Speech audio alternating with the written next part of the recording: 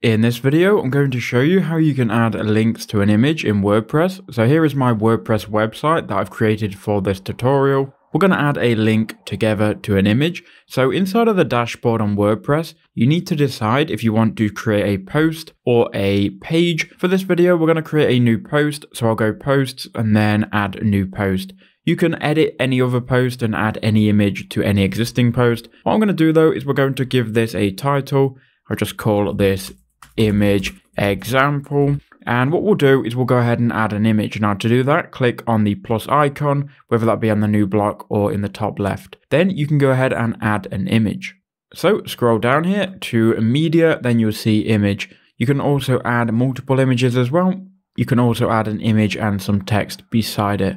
For the video though, we're just going to add an image. So if you click on that, it will then ask you to upload an image or insert from the URL or media library. We'll click upload and I'll upload an image here that I've got downloaded. So we'll upload one of these Pexels images. So here is an image of the beach. Now obviously you can move your image around however you'd like. You will probably have text as well. You can obviously resize this and format this and add this however you like inside of your blog post. Maybe we also wanted to add some paragraph text. Nonetheless, once you've got your image and your text inside of your blog post, you can click on your image and you want to find this link icon. So it will be this link icon. It will be in the middle of all your icons. Click on it and then what you can do, you can enter in a URL.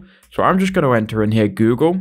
You can also link to another page or you can link to any external URL. I'm going to type in google.com and we'll click enter and notice how that link gets added. So now if we can just preview it. So let's click on view and preview in tab. Here is my blog post, and if we hover over this image, you can see that a link has been added. If we were to click on that, it then redirects to Google. So this is a very quick and simple video showing how to add a link to an image.